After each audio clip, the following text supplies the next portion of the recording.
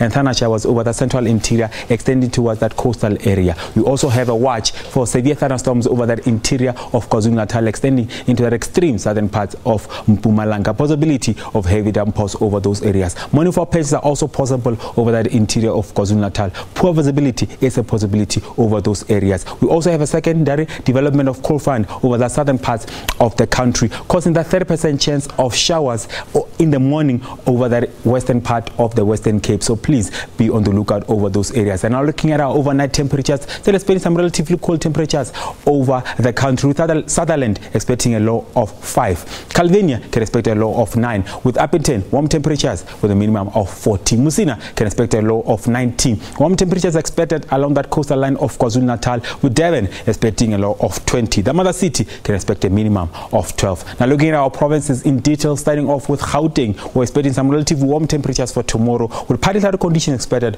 over the province, with Pretoria peaking at 26. Johannesburg can expect a maximum of 25. So let's expect some relatively cloudy conditions over Limpopo, with those isolated showers expected over the southern parts of the province. Musina peaking at 30. Polokwane can expect a maximum of 26. Severe thunderstorms expected over that eastern interior of Mpumalanga. Cool temperatures as we move towards Emelo with a maximum of 25. 24 is your maximum in Middelburg. Still expecting some relatively isolated scattered thunder showers over the interior of Kwa Zulu Natal, with warm temperatures over the interior, with Ladysmith peaking at 31. Devon can expect a maximum of 27. Expecting some relatively clear conditions over that western part of the Eastern Cape, but warm temperatures with partly cloudy conditions expected along that coastal line, with East London peaking at 22. Umtata can expect a maximum of 20. Mother City can expect some clear day for tomorrow with a maximum of 20.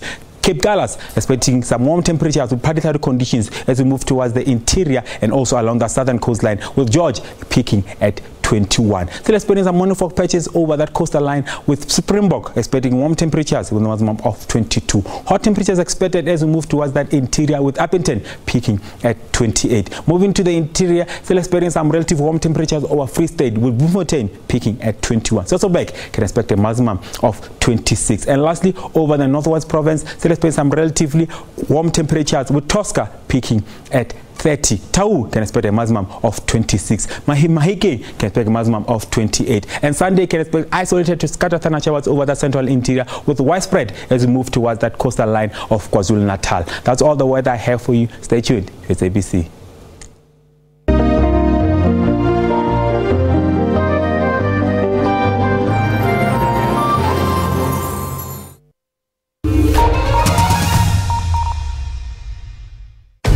This is your opportunity to hold the leaders accountable. I was asking my question in my language.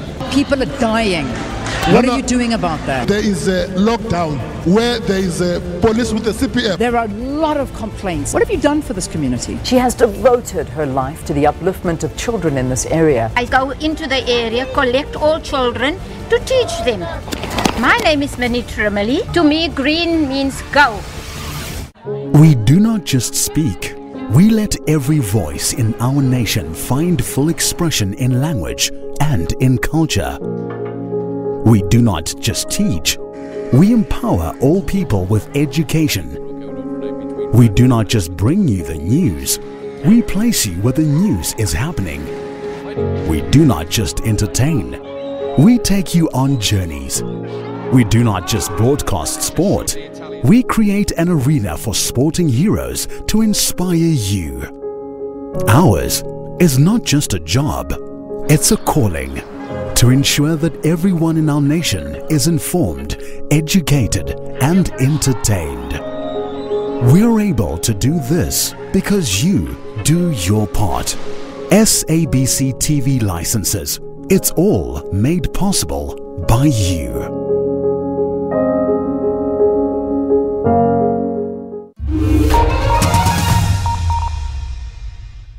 The SABC News mobile app is your one-stop digital portal to all the news you need. Stay connected with the latest in breaking news. Watch the SABC News channel along with clips and live streams of all the big news events. and listen to all the SABC News radio stations live, including podcasts and much more.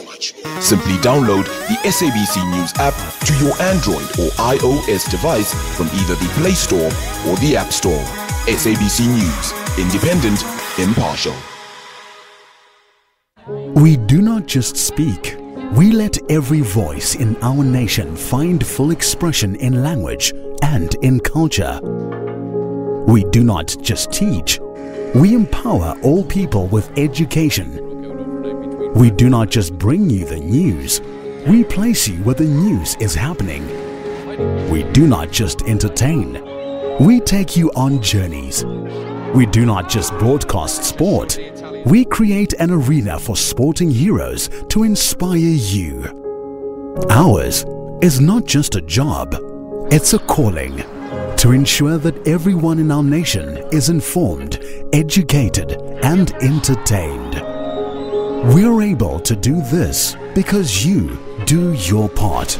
SABC TV licenses. It's all made possible by you.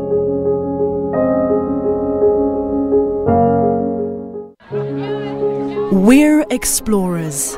We always have been. Endlessly curious. Always looking for answers. For new frontiers. For new stories. Because that is who we are. From script to screen. From yelling action to taking you on a journey. Radio producers. Script writers. On-air presenters. News reporters. Sports analysts. We spend late nights creating captivating storylines and earlier mornings keeping you informed, educated, and entertained. For us, it's not a job, it's a calling. We do this and more because you do your part. SABC TV licenses, made possible by you.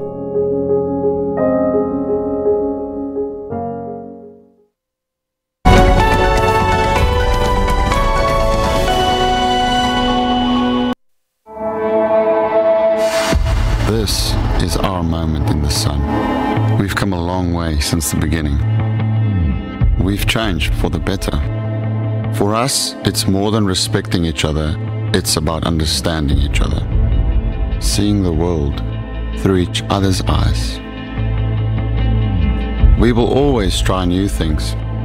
We won't always get it right, but we will always try. We are all different. But it's our diversity that is our most powerful strength. Each one of us gets the chance to bring something different. Our passion can rewrite our story. Our purpose is bigger than cricket. It's our responsibility to leave our country in a better place. The world needs to see what South Africa can be when we are one.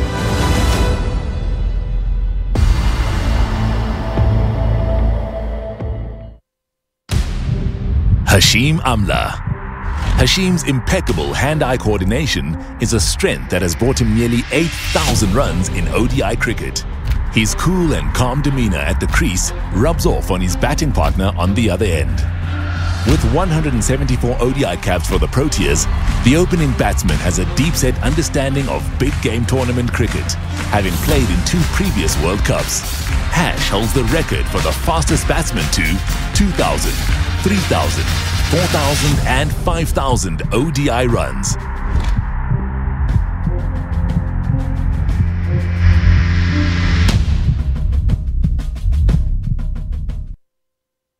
And that's how we begin this segment of Sports on Full View. Thank you very much indeed for staying with us right here on SABC News channel. Throughout this segment of the program, we'll be showing you profiles of the 15-man squad that will be doing duty for South Africa at the Cricket World Cup, as you saw, in England and Wales next month. In fact, in a month and a half or so. So do stay tuned throughout. I say you'll enjoy them as I have done so.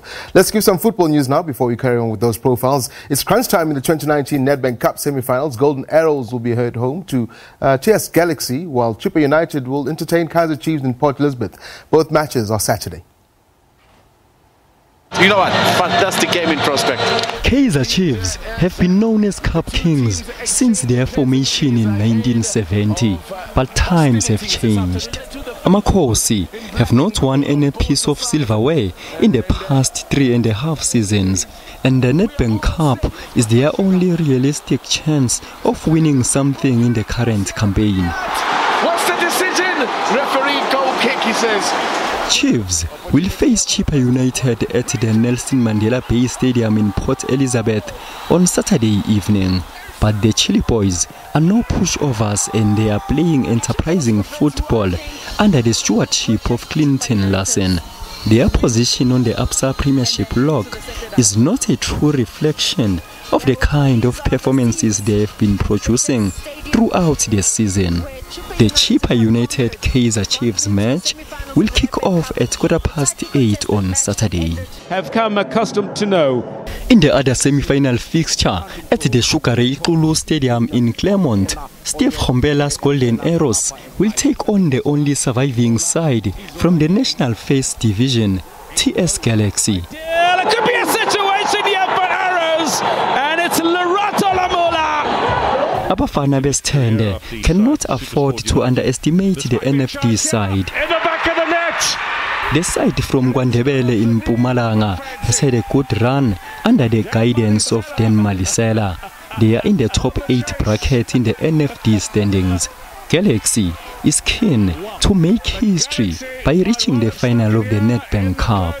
The Arrows Galaxy match will be at 3 o'clock on Saturday afternoon. Mtutuzi Ndlovu, SABC News.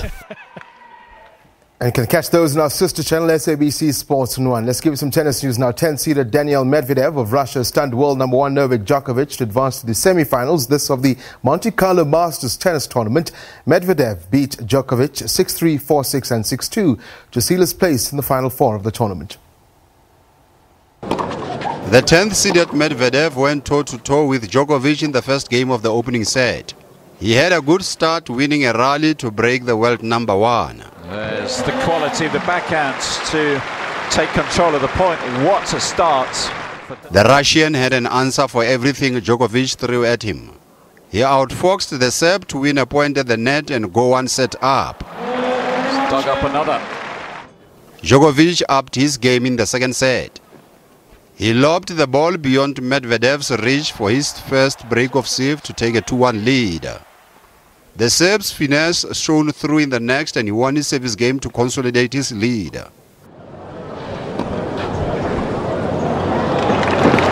Well finished off. It's a good sequence of points for Djokovic, 12 of the last 16. Djokovic hit an ace to close out the set and level the match 1 set apiece. The third set went with serve until the third game. But the pendulum swung back in Medvedev's favor when Djokovic's forehand went long in the fourth game. The Russian inched closer to victory when Djokovic's backhand went long in the sixth game.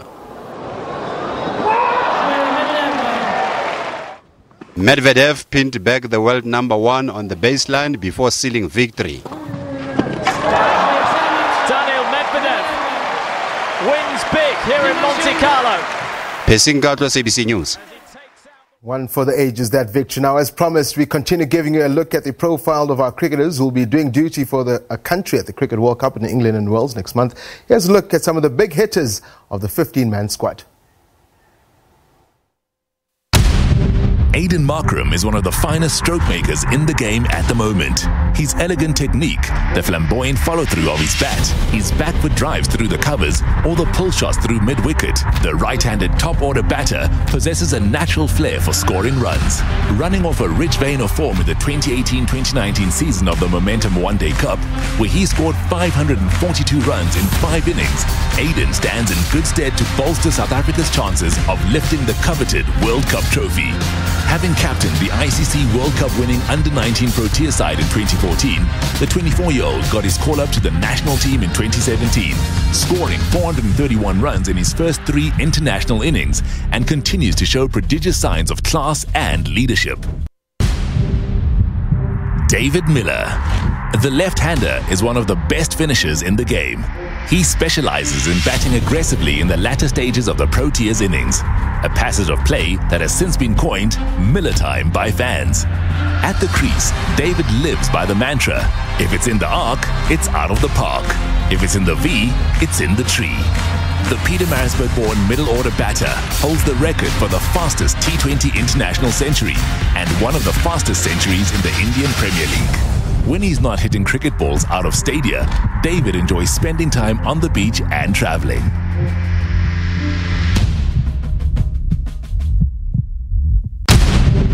Quinton de Kock, South Africa's dependable glove man in all three formats of the game. He is a destructive top-order batsman. Quinton de Kock brings crucial utility to the Proteas side. In 2016, Quinton had a successful tour of Australia. His performances helped the Proteas seal a record-breaking tour down under. When he is not trailblazing in green and gold, Quinton enjoys spending time in Knysna on his boat.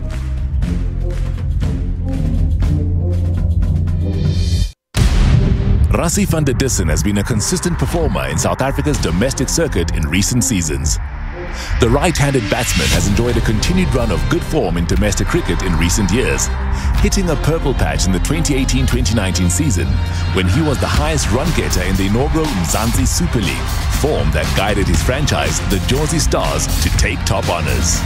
Away from cricket, Rassie spends his time in the African bushveld and supports wildlife conservation operations.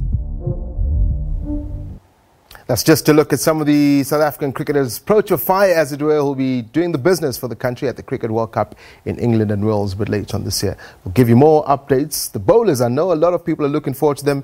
It is an outstanding bowler tech. But first, let's give some golf news. Now, Shane Lowry is leading at the Harbour Town Golf Links in the RBC Heritage in South Carolina in the USA.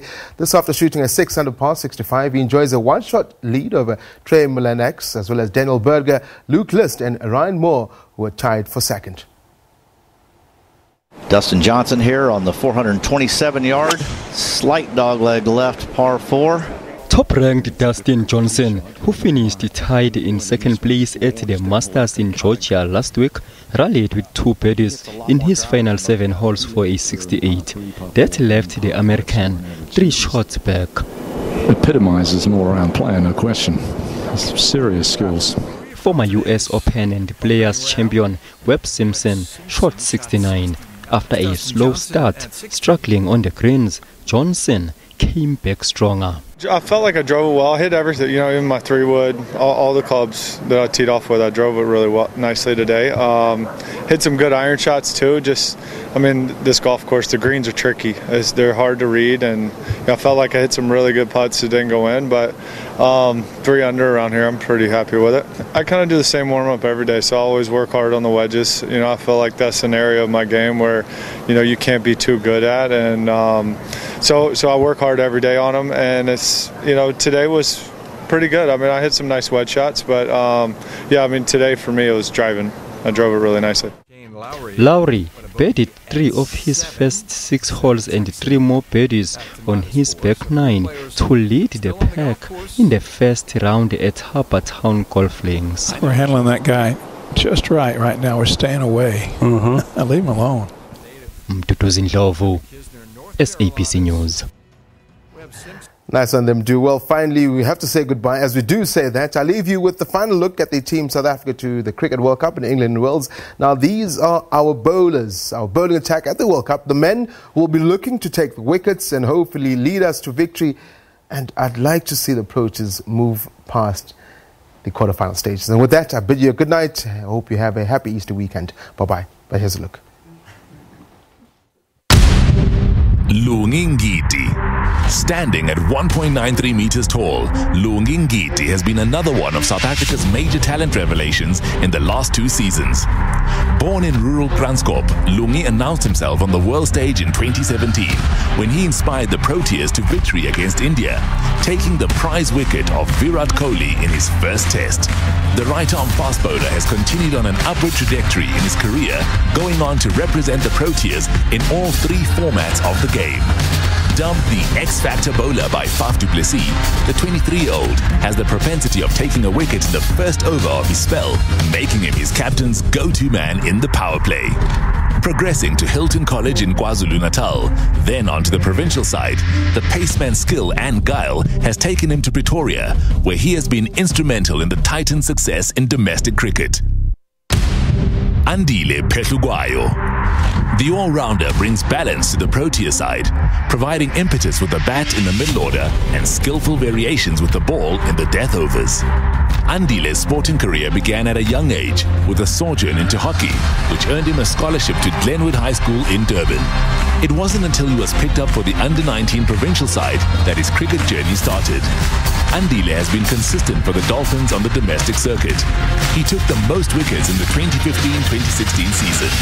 In his maiden series, Andile was the leading wicket-taker and tormentor-in-chief for South Africa as they whitewashed Australia 5-0. Andile loves to listen to his favorite tunes. His fondness for music has meant that he usually has headphones on wherever he is.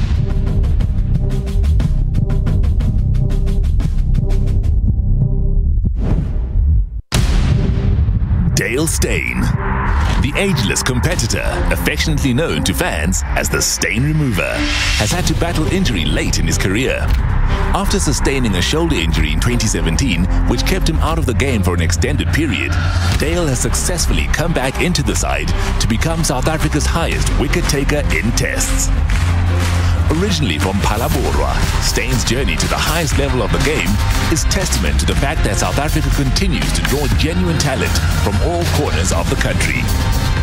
Just 4 shy of 200 ODI wickets, the right-arm fast bowler has been the Proteas' mainstay in the bowling attack. His presence has been invaluable in imparting knowledge and skill to his teammates. The experienced 35-year-old has realized a recent resurgence in form and is beginning to bowl with more pace and aggression, bringing out the crazy eyes that have intimidated batters around the world. Dwayne Pretorius. Dwayne's versatility as an all-rounder brings invaluable balance to the Proteas side. His ability to adapt to the demands of variable match situations has brought him success with bat and ball. The 30-year-old all-rounder's ability to bowl accurately in the middle overs will serve South Africa well in English conditions. Dwayne first played for South Africa against Ireland in 2016 and has taken 24 wickets in 19 one-day internationals. He has often cited his emphasis on simplicity as being the core of his game plan when batting or bowling.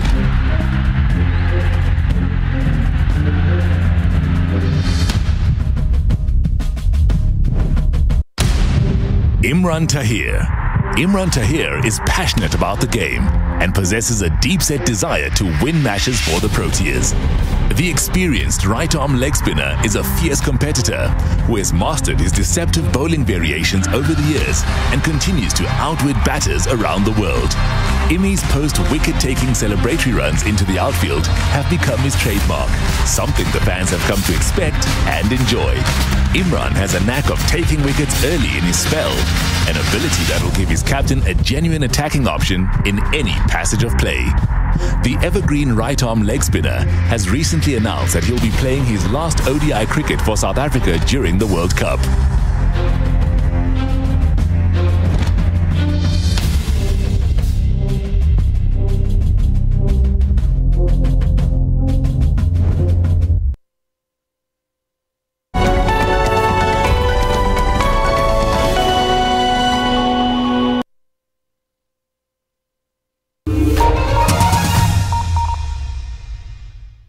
Get the facts first. In 1994, ek dink was ons almal was ook baie excited geweest. For South Africa, art was never a good thing. From a footballing point of view, there was never a separation. Get to the truth. There's still some serious issues in South Africa. Maar ek dink die regering kan regtig probeer om harder te werk om apartheid in Sutlile ke so ke batho ba rena ba democracy batho ba batso iseng magoa. See what it all really means. Ek is geel want dit is die kleur in die verkeerslig wat vir jou sê wees versigtig. I still give South Africa red. We are somewhere in between. We're giving our democracy a green for sure. We're very happy. Democracy Gauge, weekdays at 5:30 on SABC News, Channel 404. We're explorers. We always have been. Endlessly curious. Always looking for answers. For new frontiers. For new stories. Because that is who we are. From script to screen. From yelling action to taking you on a journey. Radio producers, script writers, on-air presenters, news reporters, sports analysts. We spend late nights creating captivating storylines and earlier mornings keeping you informed, educated, and entertained. For us, it's not a job, it's a calling. We do this and more because you do your part. SABC TV licenses, made possible by you.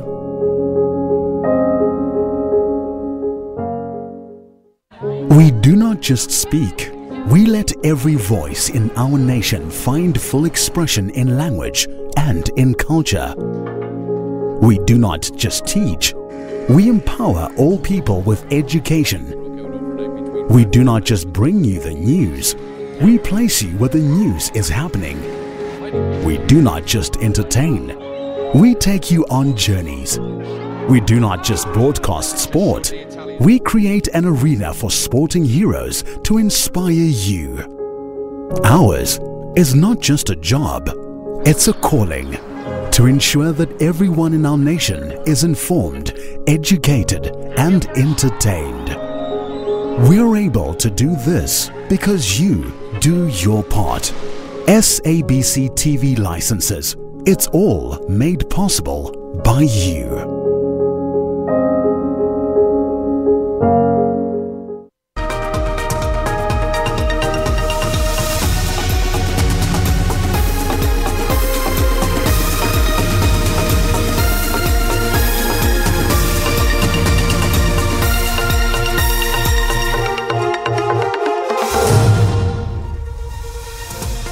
Very good evening to you. Welcome to News at 9. I'm Shante Yankees. Thank you very much for joining us this evening. Let's have a look at your headlines. The community of Empangeni in Kwa Zulu Natal is mourning after a partial collapse of a church, killing 13 congregants. Police are still searching for a motorist who ploughed into a group of cyclists, killing one.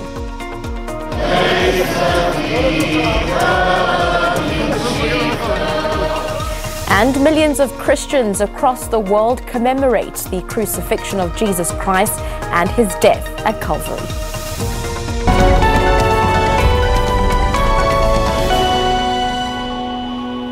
The top story this evening, condolences are pouring in following the death of 13 congregants when a church wall collapsed on them in Dlangubo near Empangeni in Kwa Zulu Natal last night. Well, President Cyril Ramaphosa also wished the 16 injured a very speedy recovery. They were rushed to a nearby hospital. Some remain in a critical condition.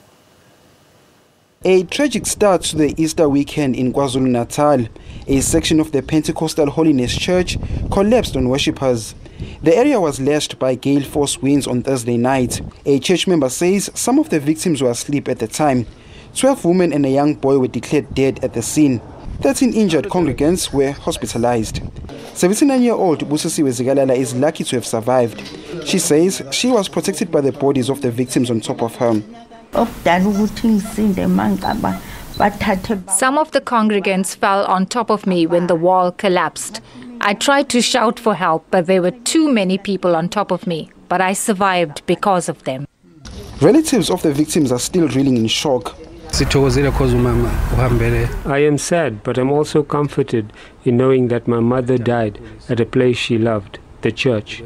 She would not miss the church for anything in the world. Church leaders say they couldn't alert emergency services due to bad network reception. They were forced to drive to the nearest police station for help.